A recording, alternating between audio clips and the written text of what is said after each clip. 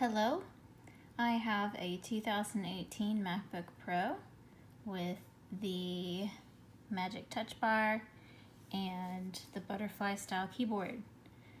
I bought this renewed, and when I got it, the Spacebar was not functioning properly. Something was impeding its ability to function. It was sticking or not going down at all. And the only part of the Spacebar that would actually work was right in the middle, and that was if I pressed really hard.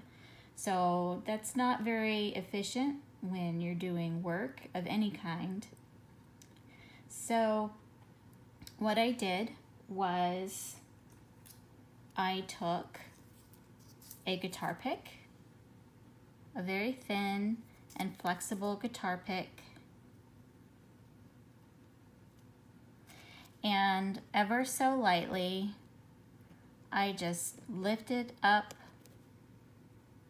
the Spacebar and just gently ran around it several times, just underneath.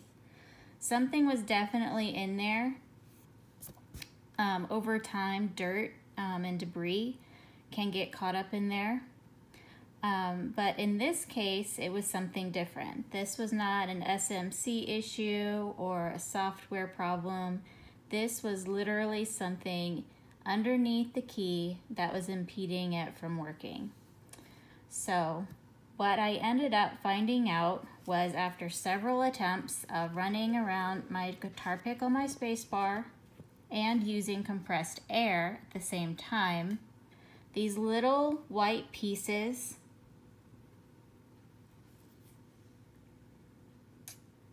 of silicone were coming out in little tiny chunks.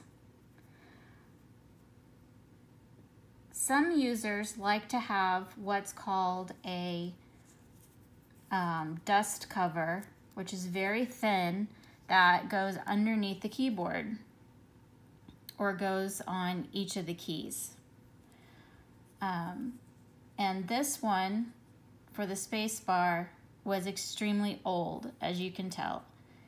It was just all coming out in pieces. So very gently, using my guitar pick, and you can also use one of the medicine sleeves that, you know, a lot of the allergy medicines come in. You can use this too to kind of help get it out. I just very gently had to pull these pieces out from underneath the Spacebar. And before, it was barely working, and now it's working perfectly. You should hear that click, and there shouldn't be any issues, versus it not going down at all and you're not hearing a click. Okay?